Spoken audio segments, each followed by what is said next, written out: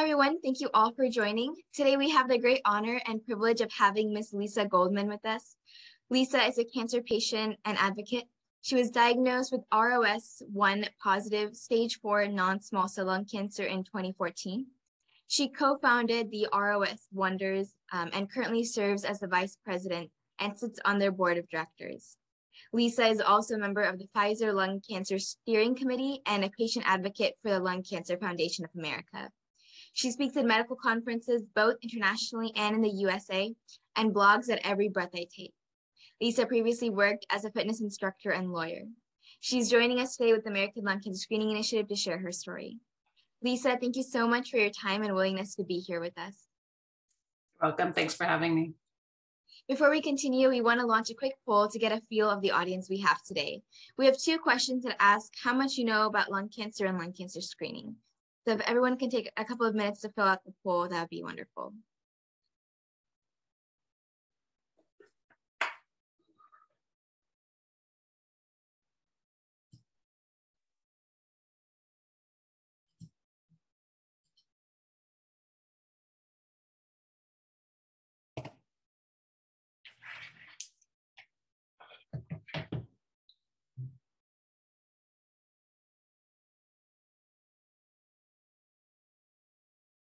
Okay, so it looks like we're getting some responses in, so I'll go ahead and end the poll.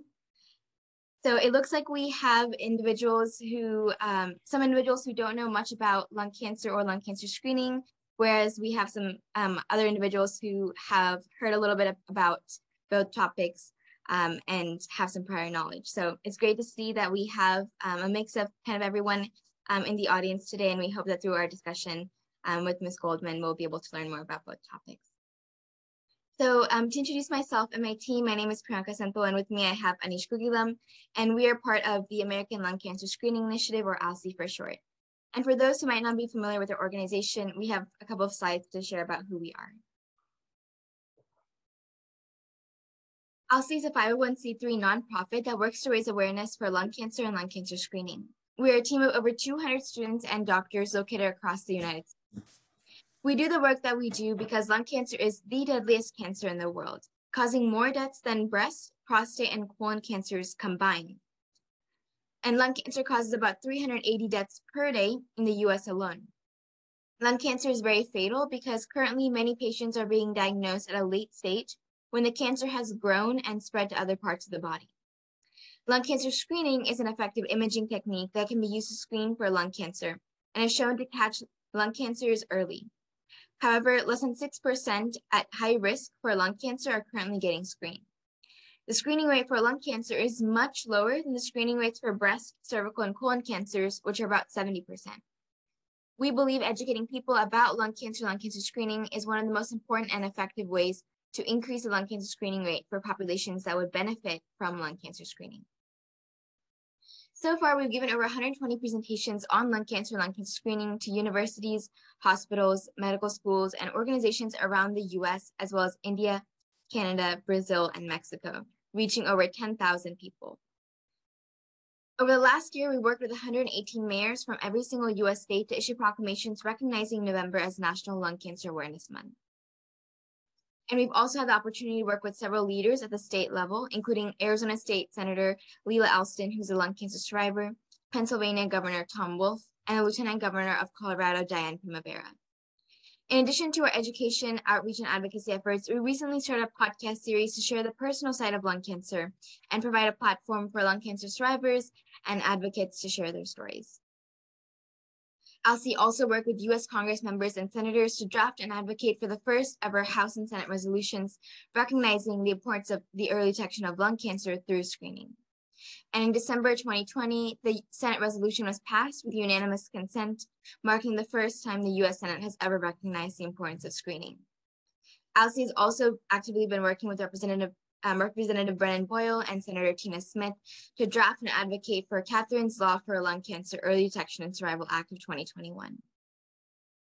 Lastly, we want to end by talking a little bit about lung cancer screening. Lung cancer screening is done using a low-dose computed tomography scan. This scan uses low radiation doses, is pain-free, and takes less than 5 minutes to complete. the United States Preventive Services Task Force, also known as the USPSTF, sets guidelines for who should be screened for lung cancer. And right now, they recommend that people between the ages of 50 and 80 who have a 20-pack-year smoking history or greater, and who are current or former smokers who quit within the past 15 years get annual low-dose CT scans. 1 pack year is defined as smoking on average 1 pack a day for 1 year, and therefore 20 pack years can be meant by smoking 1 pack a day for 20 years or smoking 2 packs a day for 10 years, for example. And if you know anyone who might be eligible for lung cancer screening based on the criteria listed on the previous slide, please share the link given by the QR code so that they can contact one of our doctors about lung cancer screening. Finally, we want to highlight that there are other risk factors for lung cancer in addition to smoking, such as exposure to asbestos, a family history of lung cancer, COPD, and previous radiation therapy to the lungs. We believe it's important to recognize these other additional risk factors because a large number of people in the United States, about 10 to 20%, who have never smoked, still get lung cancer. So thank you all for taking the time to listen to that short presentation. Without further ado, we can jump right into the podcast. We have a few questions prepared for Ms. Goldman, but we also have a Q&A session at the end where you can submit any questions you have for her. And this podcast is being recorded and will be shared on Spotify, Anchor, Google, and Apple Podcasts, as well as our YouTube channel. So first off, Ms. Goldman, could you please introduce yourself and share your background? Sure. So my name is Lisa Goldman. I am coming to you from California, Northern California. I've lived here in California most of my life. I was diagnosed in 2014, in January of 2014, with stage 4 lung cancer, later further specified to be ROS1 positive adenocarcinoma. And I initially had chemotherapy, and now I've been on targeted therapy for many years, targeted to that genetic marker ROS1. I'm not sure how much detail you want me to go into. I can go on and on, but I'll let you let me know. Could you just please talk more about your lung cancer journey? Sure.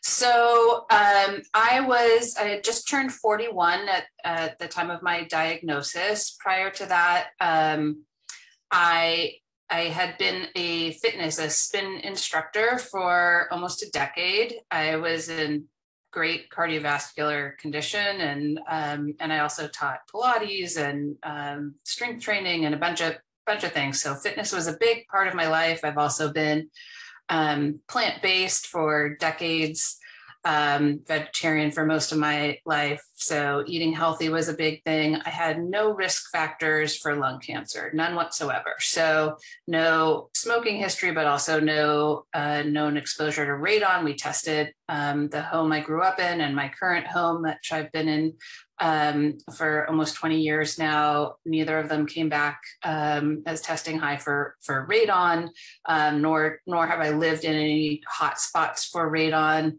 I grew up in the desert in a place known for good air quality. I haven't worked with asbestos, any of those things you've listed. So I just want to clarify, I know a lot of people assume that all lung cancer patients got their lung cancer from smoking. And as soon as that's debunked, people tend to jump immediately to, well, what else caused it? What else did you do? You know, did you live with someone or work with smokers? They're looking for a way to blame in a way that I don't often see with other types of cancer. So even though we know smoking causes is, I think, even higher, as a higher correlation with bladder cancer and is also involved in causing a number of other cancers, people might ask if you've smoked, but then they don't further then say, well, what else were you exposed to if it wasn't smoking? So sometimes cancer just happens. I started to have, going back to my story, in 2013, probably in the summer, I started to not feel so great. I had this pesky cold that I thought, this cough that was bothering me. I went to the doctor.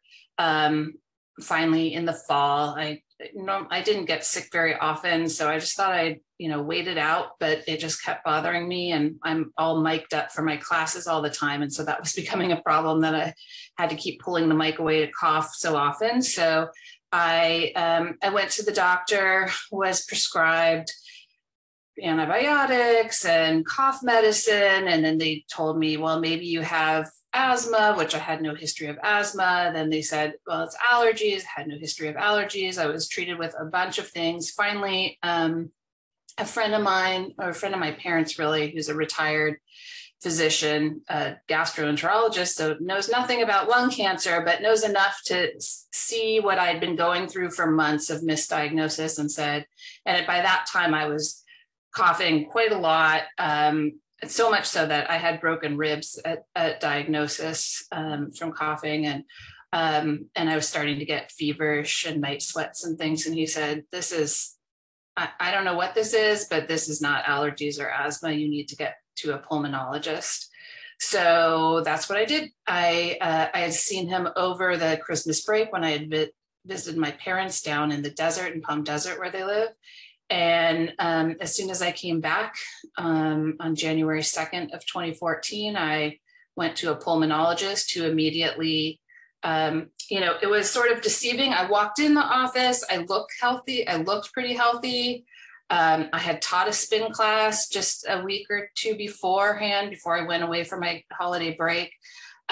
He was inclined to send me away, but as just a last minute thought, he said, let me just check your O2 while you walk. I'll walk around the office, like down the hall with the oximeter on your finger. And he saw that my oxygen levels were dropping into the 80s as soon as I just took a short walk. And so he sent me immediately down for a CT in the same building. And as soon as I got that CT, it was clear something was very wrong. I was referred to for a biopsy, which I had on January 10th, which is the day I was diagnosed. And it was a complete shock because, like I said, I had no risk factors, no reason to believe this was what it was. And then here I was with stage 4 lung cancer. Thank you for sharing that background. I think that really helps to put a perspective on what was going through your mind at the time of diagnosis, and then and just gives perspective, because I think we hear this type of story a lot from patients who are never smokers, that lung cancer was never on their radar. It was not really on their doctor's radar either, and that it just took them by complete surprise, since I think there's been such a long time association between lung cancer and smoking, that individuals are surprised to hear that even those who don't smoke are able to get lung cancer. And you mentioned testing your house for radon, and I just wanted to drop a link in the chat that I think some individuals might find helpful. But the EPA has a spreadsheet with radon exposure levels in different zones throughout the US. And so if you're interested in seeing what the radon levels might be near where you live, you can check this spreadsheet out. But thank you for sharing that, and I'll hand it over to Anish. You touched upon it briefly at the end earlier, but could you please talk about the experience of when you received your lung cancer diagnosis, just some of the things running through your mind, to some of the emotions? Right. Well, I was completely unprepared. The pulmonologist, when he saw my CT scan and showed the images to me in the office, as soon as I had them, they sent me right back up to his office to talk to him about it, which should have been a red flag to me, but I had no experience with serious health issues beforehand, so I didn't appreciate that.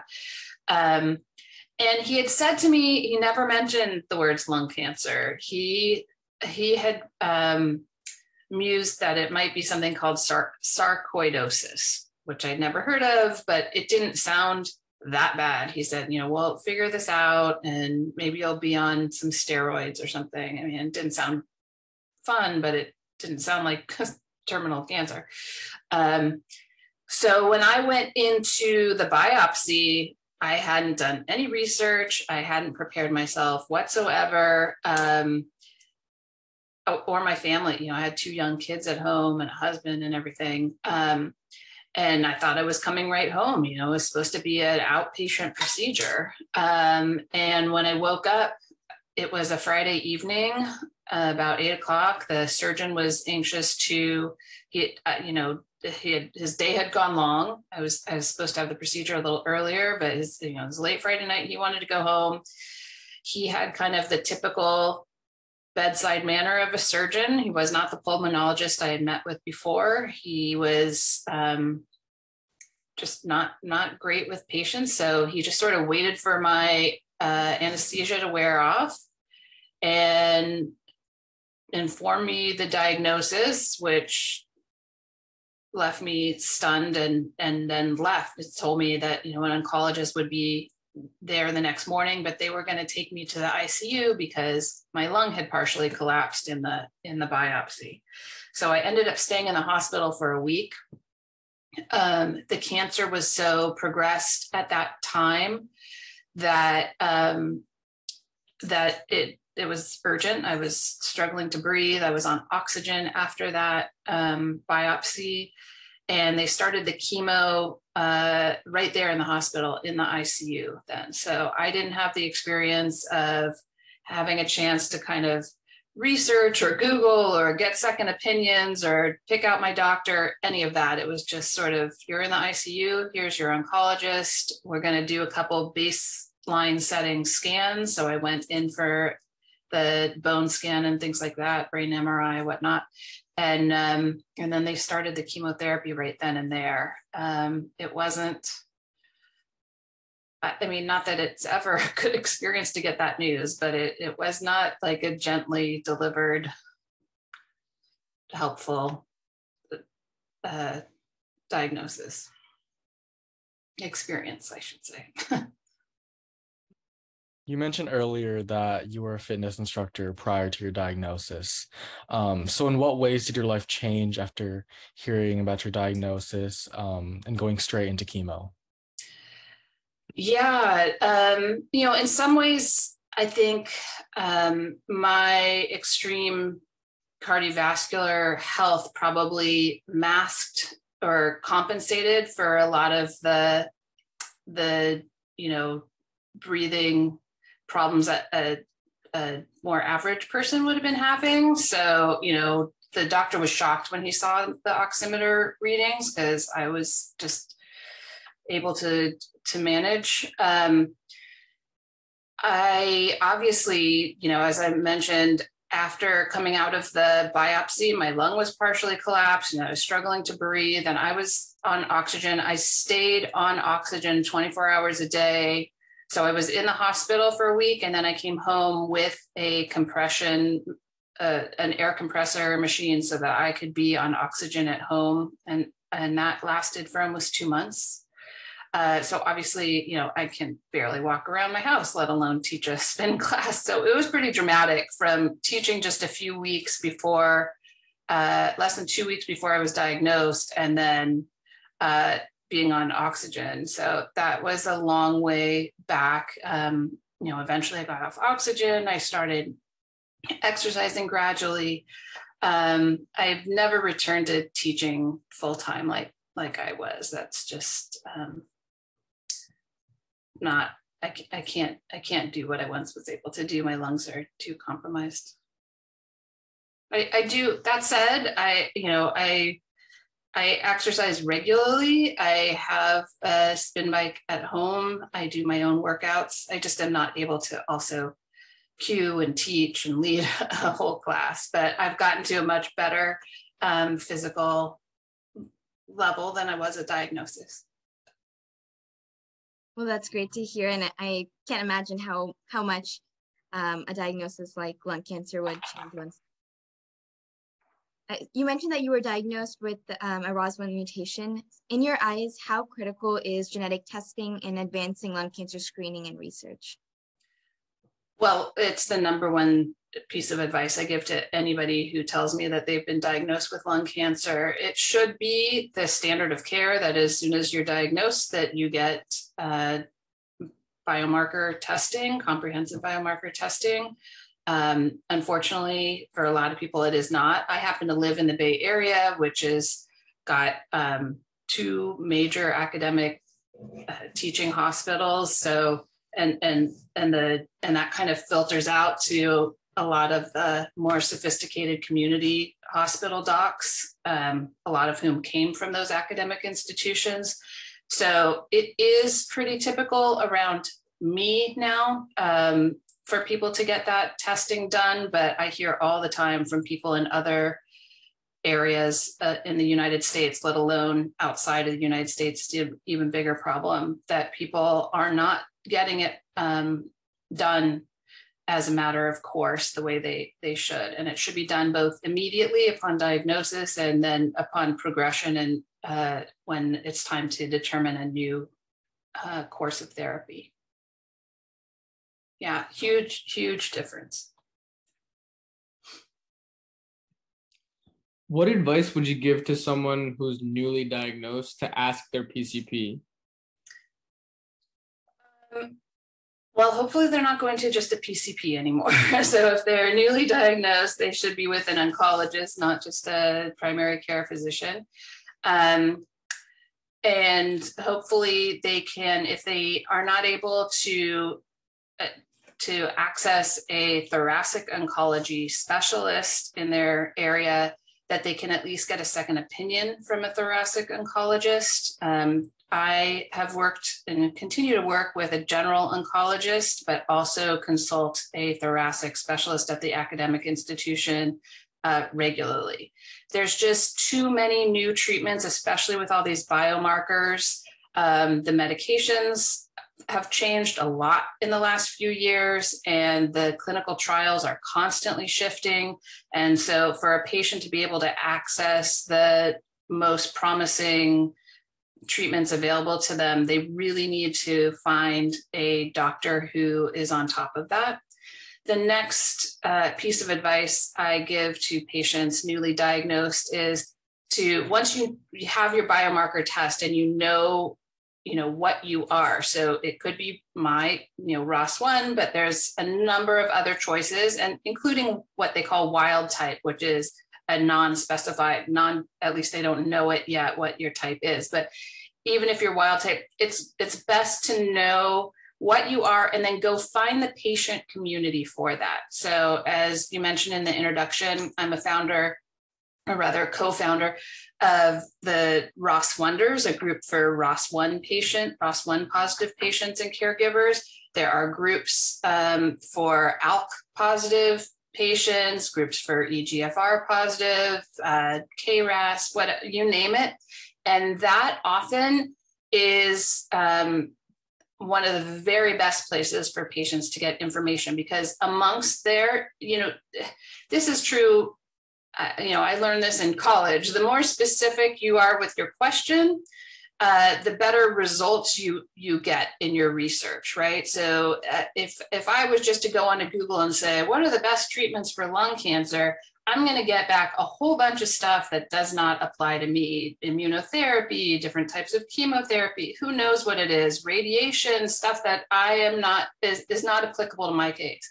If I can narrow it down to not just adenocarcinoma, but ROS1 positive, I'm going to get the specific targeted therapies that are available, the clinical trials that are out there. I'm going to find out from other patients what their experiences are with those specific drugs, what kind of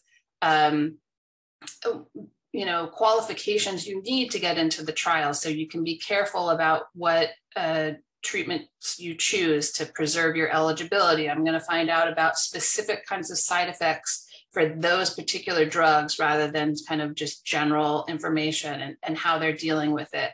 I'm going to find out people's experience with particular doctors and specialists, and if they have particular referrals for doctors that have a lot of experience with this particular diagnosis, that sort of thing. So it's really, a lot of times people are told, don't go to Google, rely only on your doctor.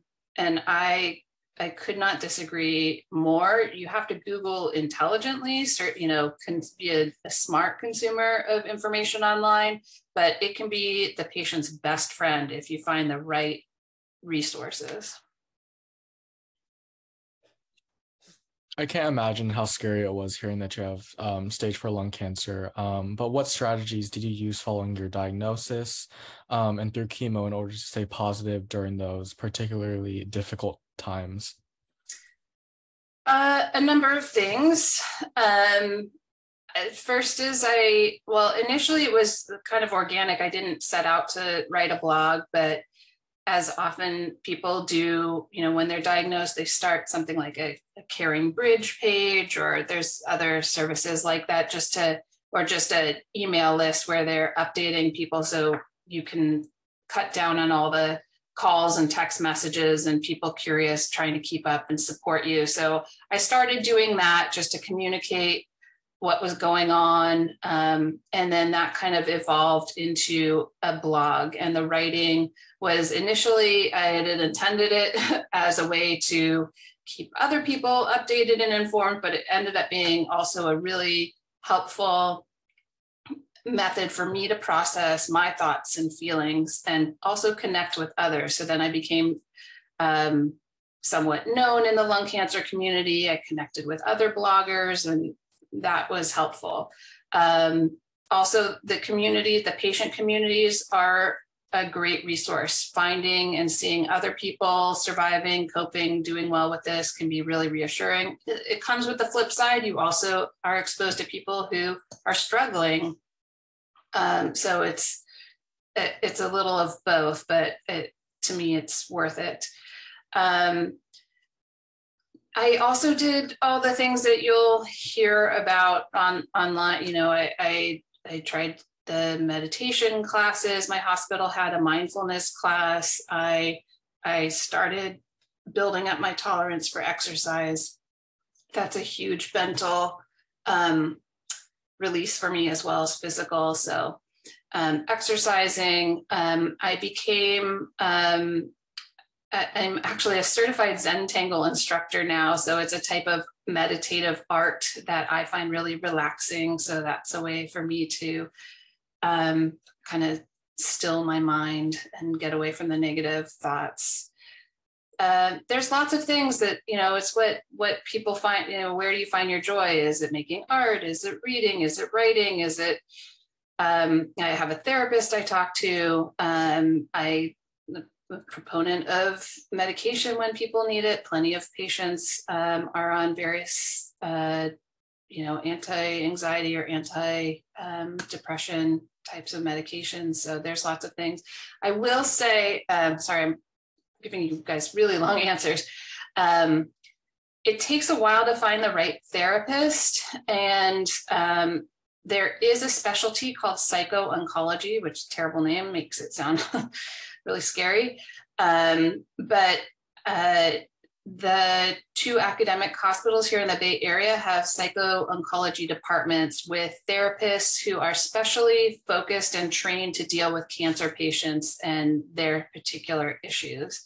And I found that incredibly helpful. A general therapist, your regular therapist, whatever, can be helpful as well. But these people who have talked to dozens, hundreds of cancer patients and really understand the issues of someone facing their mortality very immediately, and know how to give you the tools to cope with that or discuss it is really, really helpful. And those departments are unfortunately somewhat rare and usually quite overbooked. So it can take a while to get in, but I do suggest that people ask their doctors if there is a psycho-oncology department in their hospitals. I hope that field continues to grow and becomes more available. Thank you for sharing that. We haven't really heard about that before, so that's very helpful. Oh, good. And really, they have it at both Stanford and UCSF. I imagine they have it at most of the other major research institutions. I don't know about beyond that at community hospitals and things. Okay. So we really admire the advocacy work that you're doing for the lung cancer community, and I'm sure many patients are really benefiting from hearing stories of lung cancer survivors like yourself. And so on that topic, we just wanted to know what motivates you to share your lung cancer story so publicly, because it definitely takes a lot of vulnerability to share such a private part of your life. Yeah. Well, I'm lucky. I know, some people want to be private just because they're private people, but a lot of people feel they must be private because they are trying to maintain a professional career at the same time, and having it publicly known that they're dealing with a very serious illness could interfere with that in some way. So I had the luxury of not having that concern. I was teaching fitness classes. Clearly, I could not continue that while I was at the peak of my illness. But it wasn't the major income generator for our family in any case. So I did not have the pressure to stay under the radar in that way. And then, I guess it's just my nature. Honesty is a big thing for me. And then the shock of finding out, all my life I had been cautioned to be on the lookout for breast cancer awareness constantly. Nobody mentioned lung cancer to me, not once. And to come to find out that it kills twice as many non-smoking women as breast cancer was just mind-blowing. That it wasn't even on the rate, like it's not even mentioned, and it kills twice as many non-smoking women. What the heck? Why is nobody talking about this? We need to raise awareness. So I really felt the obligation to break this cone of silence or ignorance that was going on, and the stigma that it's always smokers. Doesn't matter if you smoked or not, everybody is at risk. So, and of course, when you're facing your mortality and you think, what's the purpose of my life? I at least feel a strong motivation to contribute something worthwhile to the world. So I'm hoping that my sharing has had a positive impact in other people's experiences and helped other people cope and live longer by finding the right doctors, medications, clinical trials, etc.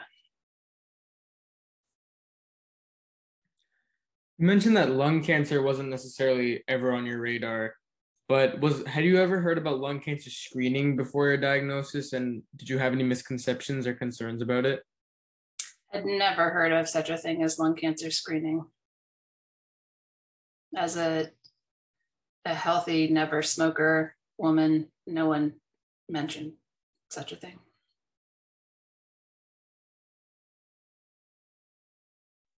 You touched on this topic briefly about misconceptions, but what other challenges or barriers do you think the lung cancer community faces? I mean, the stigma is constant. It's still, I try to fight it wherever I can. It's a little bit of a tricky tightrope to walk, because when I say I'm a never smoker, there is some people hear the subtext of that as, and so I didn't deserve it, but smokers did. And that's not what I mean at all. I'm just trying to change people's perceptions of what a lung cancer patient might look like. It's not to cast aspersions on those with a smoking history. And it's actually really painful to see.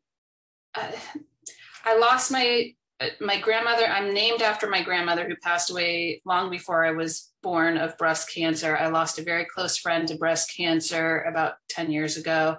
It's not that I do not care about supporting breast cancer, but it's very painful to see the constant resources and attention focused on pink ribbons, pink everything, to the exclusion of lung cancer, when lung cancer is actually harming exponentially or killing exponentially more people. And it's and it's invisible to most folks. So I try to push back when I see that happening. So for example, my synagogue was doing a fundraiser next month, and they chose a breast cancer charity awareness, something or other. And I said, that's great. Have you ever done anything for lung cancer? And so now they've invited me to speak on that. And I've done that a number of times. It's also heartbreaking. I try to push back. It's heartbreaking to see, even at like the infusion centers, there's lots of resources, lovely things offered to breast cancer patients. So they'll bring in somebody to help with wigs or makeup or massages or house cleaning services or driving services.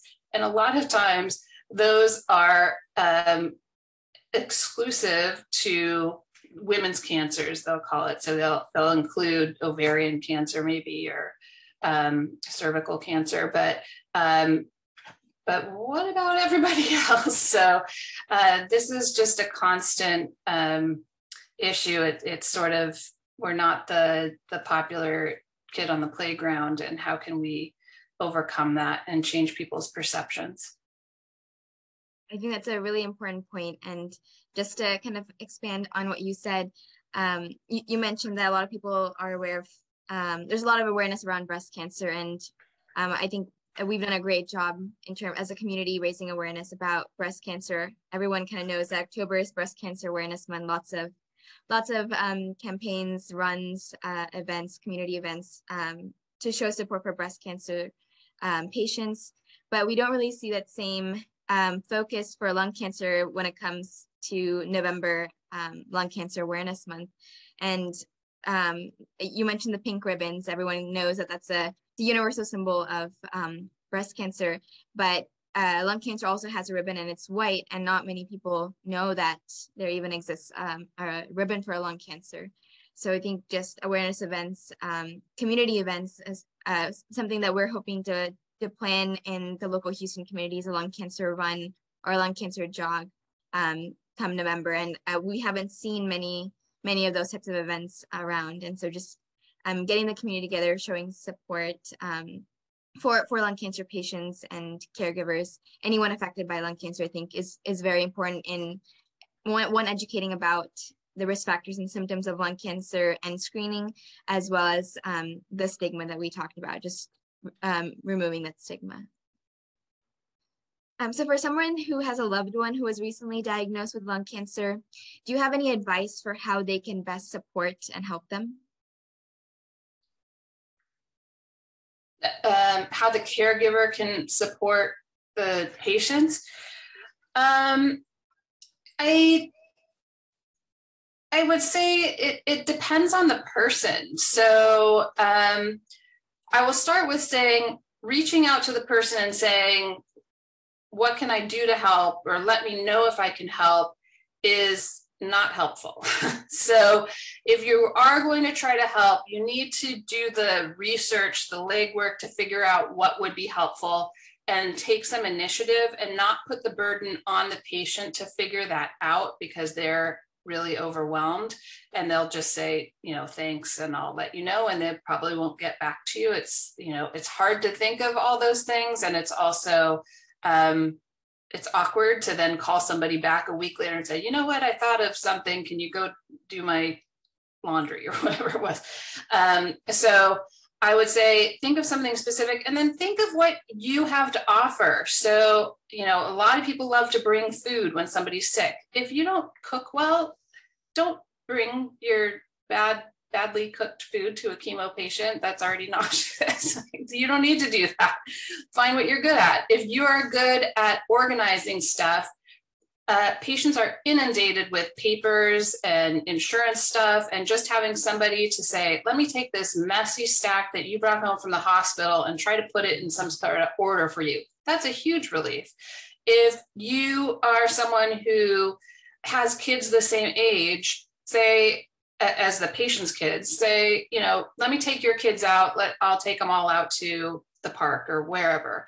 If you happen to, do massage or some sort of healing work, offer that. It depends on what that person has to offer. I wouldn't prescribe the same thing from each person. I had one friend who was a medical researcher, and she said, just let me know if there's any questions you want research, like, because people start flooding you with emails of like, hey, I read about this medication or this crazy trial or whatever. And it's hard to sort through that and determine what's helpful, what's not. So a lot of those questions we would just forward to this friend of a friend, and that's how she helped me. And that was a huge help. And I would never have known to ask her that. So I would say, look at what your skill set is. Not everybody needs to bring over a casserole.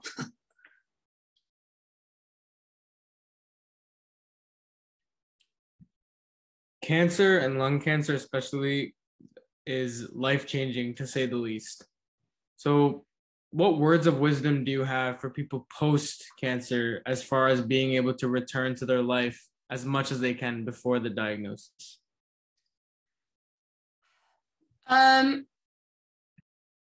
That's so individual, and it's how people recover. Some people, sorry about that. Hopefully that'll stop in a second. Sorry, it's gonna ring one more time, I think. Alto, VA. All right, now my answering machine. Alto, VA. So some patients are immediately put on a targeted therapy, and they go from being really ill and coughing all the time to within a week feeling much better, and are able to resume pretty much their normal life, at least for a while, for as long as that medication keeps them stable, which could be months or years. Some people like me went to chemotherapy first, which was wildly disruptive, right? It made me super, super sick. And there were periods of time where I couldn't get out of bed. I wouldn't have been able, if I had a regular office job, I wouldn't have been able to do that. So returning to my pre lung cancer life was not going to happen. So it's kind of hard to answer that generally. But I would say, from my personal experience, it was a gradual thing. As I started, as the chemotherapy started working, and then even more so as the targeted therapy started working, I started exercising a little more. I started being able to reach out to people. I mean, it was a, this sounds ridiculous, but it was a pivotal moment when I, for the first time, went clothes shopping. So, which was like 8 months after I was diagnosed, or even longer. It was closer to a year.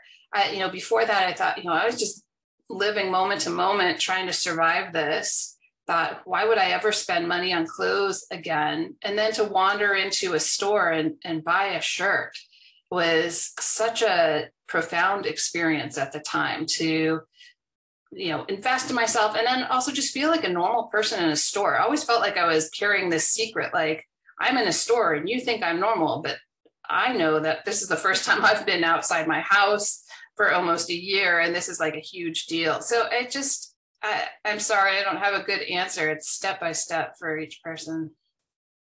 No, that was a great answer. Thank you. If you had to sum up your lung cancer journey in one sentence, what would that be? And it can be a sentence or a word or a phrase, whatever you think would be best to sum up your experience. Well, the first thing that came to mind was life-changing.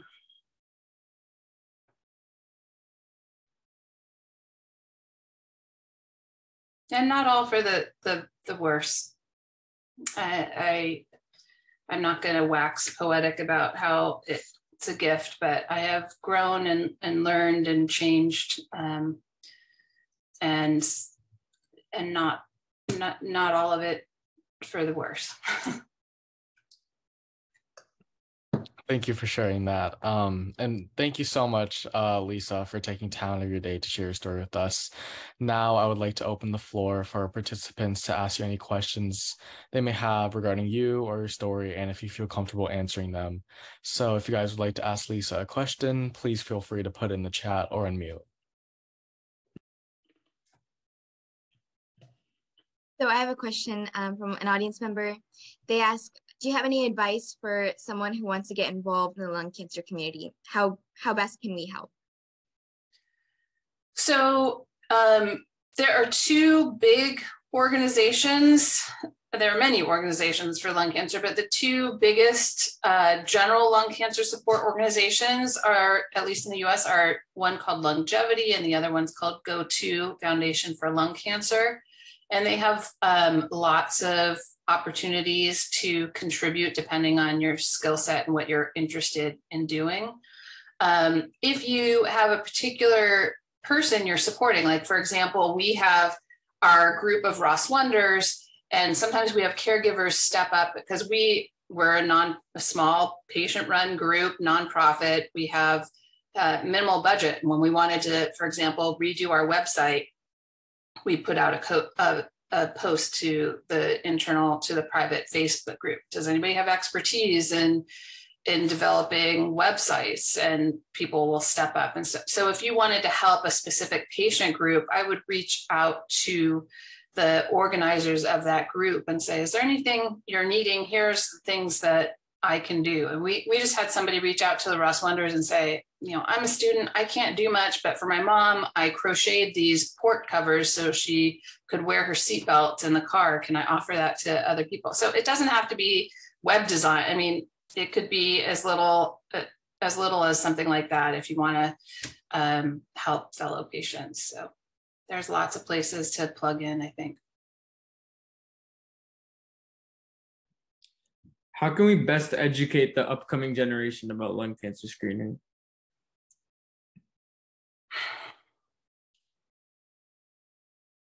This is a tricky one for me because right now the lung cancer screening is only applicable to people with a significant smoking history.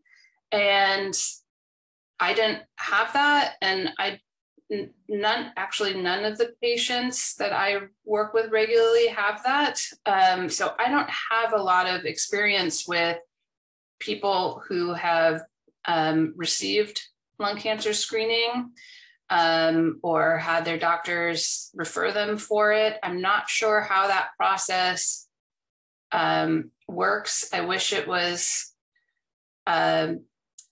more well-known, not just by patients, but by doctors. So for example, I was, my PCP also just looked at me as a fit, younger patient,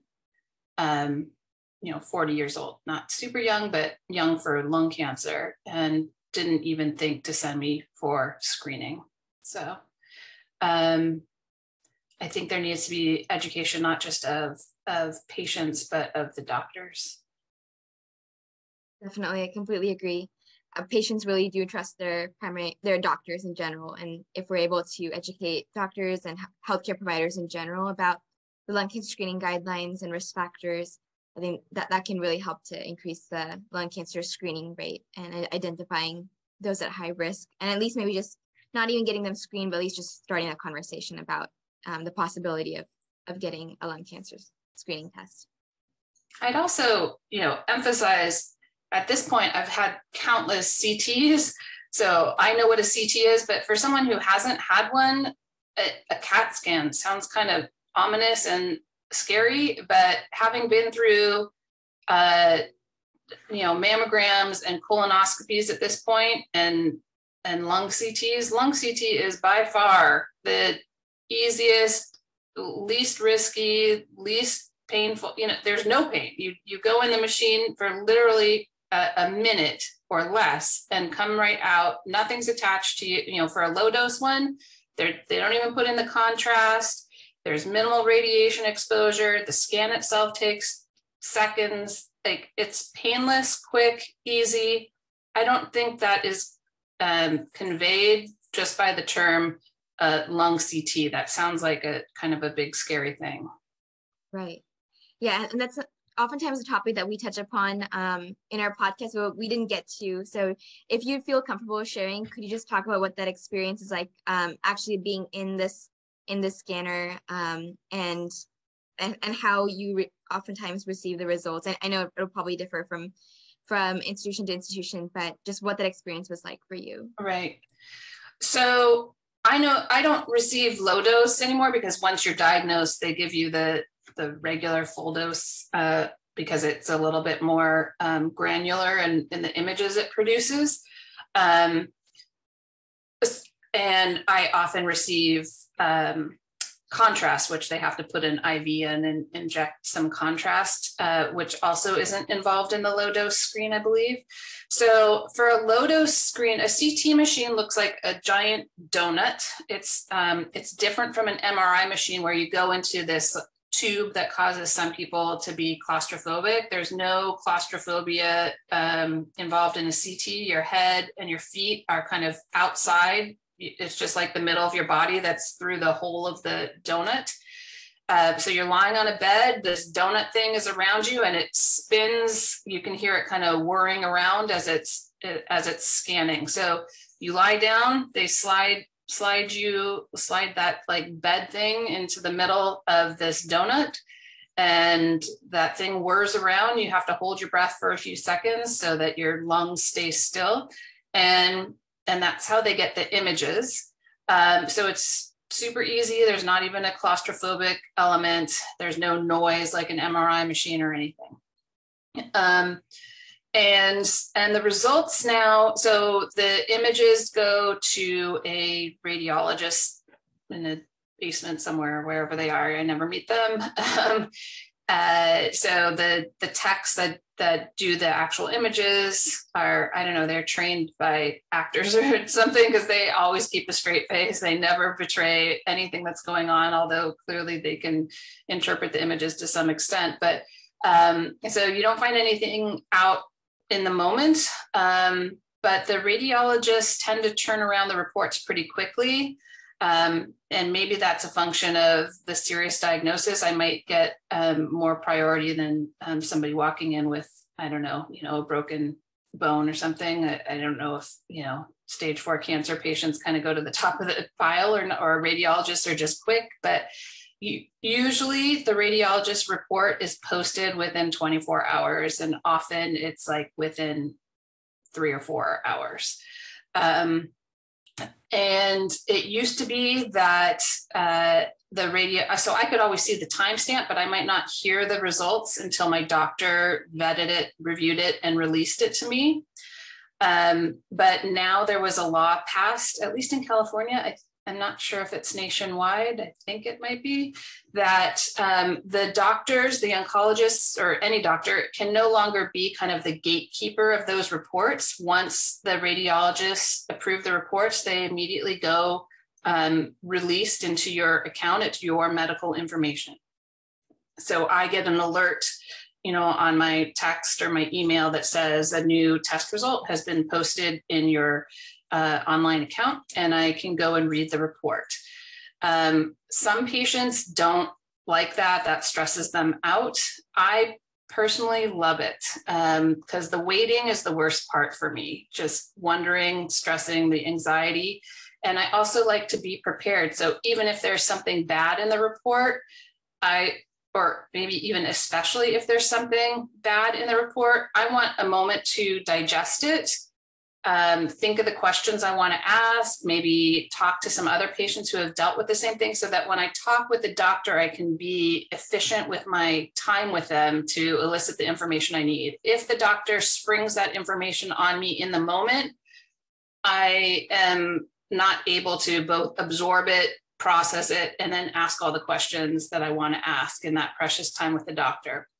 So that's how it works for me. I get those results quite quickly. Before that law was passed, I was the pain in the butt patient who was constantly calling my doctor's office saying, "Have you gotten the report yet? Could you please release that? Please let me know." So that's me. I like more information is better. Yeah, we hear about ski anxiety a lot from patients, and I can imagine it's probably very nerve-wracking not knowing what the finding is. Yeah.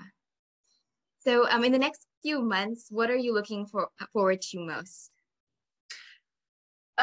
Well, I hopefully, if COVID allows, knock on wood, I hope to take a big trip. I'm turning 50 in October, and so I'm hoping to take a big trip. So I'm really looking forward to that. I'm also, I've been focusing on my art a lot and enjoying that. So focusing on planning some big painting projects and things. So yeah, and taking care of my kids. You know, daily life has a new preciousness to it. So a lot going on with my kids right now. Great, thank you. Well, we're wishing you well, and we're wishing you the best. This wraps up our Q&A session, but thank you so much again, Lisa, for your willingness to share your story and perspective on many of the pressing issues in the lung cancer community. We appreciate the work that you're currently doing to raise awareness about lung cancer. And thank you everyone for joining our podcast. Please keep an eye out for our upcoming podcasts and events, which will be listed on our website, www.alcsi.org. We also encourage you to join our monthly newsletter, which will be in the comments section, where we will share updates on upcoming projects within our organization. Feel free to fill out the Google form if you'd like to be added to our mailing list. And before we end this, we also would like to offer a brochure highlighting some key information about lung cancer and lung cancer screening. If you find this helpful or know of anyone who might benefit from the information included, feel free to share it. Thank you, everyone, and have a great day. Thank you. Thanks for having me. Thank you, Lisa.